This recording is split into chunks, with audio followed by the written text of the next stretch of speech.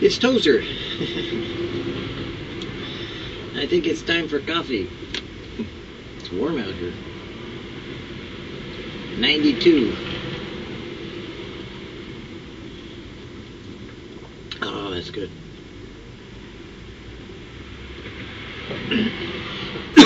You know, over the years, there's always been a wide variety of people that have, well, quite frankly, wanted something so bad that they would change the message in order to fit what they thought was the best way to present it in a new and exciting way to get people to do something that they didn't want to do at first anyways.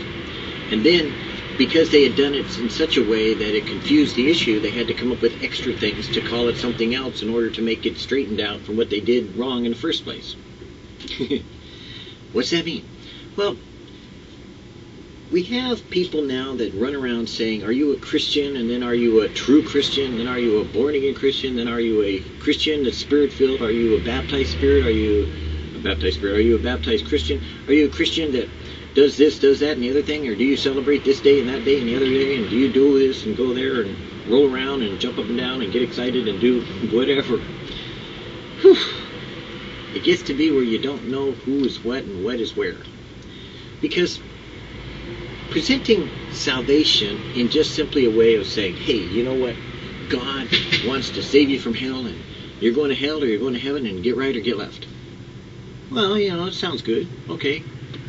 I want to go to heaven. So then the person says, oh, well, all you got to do is, confess with your mouth and profess Jesus Christ, and you shall be saved. That's how they do it, and then they go right down the street and sin and act the same way again, and they think they're saved because that was the way they were told. That was what they were taught. And that was what they were brought up with sometimes. And so you get this whole big old confusion about what's going on in the reality of a person having a intimate, real-life experience of God. Jesus said, come unto me. I think that's pretty simple. He said, follow me. I think that's pretty simple. Then he said, if you'll follow me, take up your cross, deny yourself, and follow me. That doesn't get so simple. Then it gets even more complicated when he tells everybody that's in the Sermon on the Mount, if you do these things, then you're my disciple. But if you're not, I don't have anything to do with you. That's not my Jesus. Well, yeah, it is. Because, you see, somebody didn't present the rest of the story to you. Because it's not just a matter of saving you from sin, but it's providing a way for you to participate in what God is in accomplishing His will for the world and its ways. In other words, you aren't saved so you could go do your own thing and then become your own person and be this wonderful, abundant, like Gaga person, and then say, well, I did it in Jesus' name.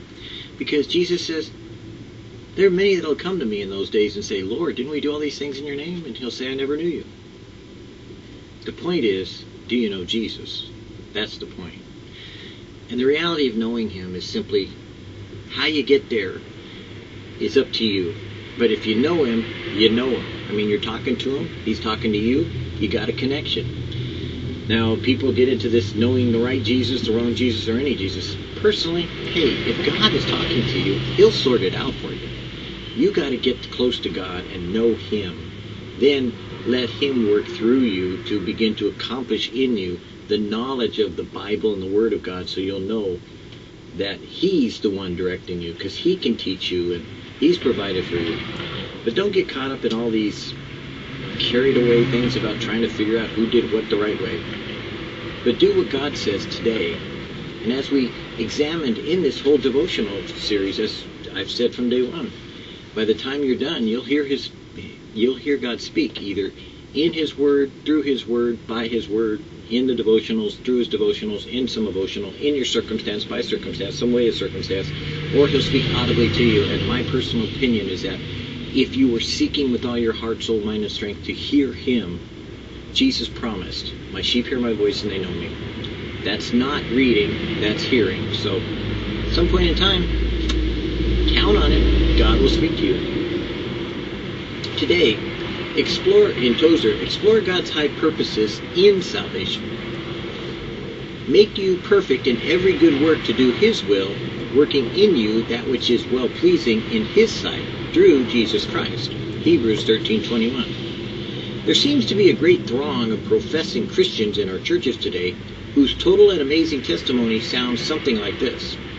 I am thankful for God's plan in sending Jesus to the cross to save me from hell. I'm convinced that that is a cheap, low-grade, and misleading kind of Christianity that impels people to rise up and state, because of sin, I was deeply in debt, and God sent his Son who came and paid all my debts.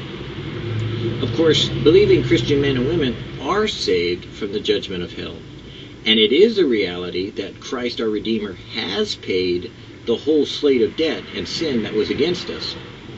But what does God say about his purposes in allowing Jesus to go to the cross and to the grave? What does God say about the meaning of death and resurrection for the Christian believer? Surely we know the Bible well enough to be able to answer that. God's highest purpose in the redemption of sinful humanity was based in his hope that we would allow him to reproduce in us the likeness of Jesus through us in the once sinful lives that were at enmity with God. Jesus wants to live in us, and God wants to create through us the image of his Son, that we might touch the world and save many souls unto salvation. So acknowledging this, we are to humbly testify with the Apostle Paul, I have been crucified with Christ, and the life which I now live in the flesh, I live by the faith of the Son of God, who died for me and gave himself for me. In other words, if you think that salvation is only about being saved from something and not going towards something and not doing something, then you've got the wrong message. Somebody didn't give you the rest of the story. And Jesus didn't make it clear enough, except to say that all you need do is ask him, and he'll reveal it to you. All you need do is read it in his word, the red ones.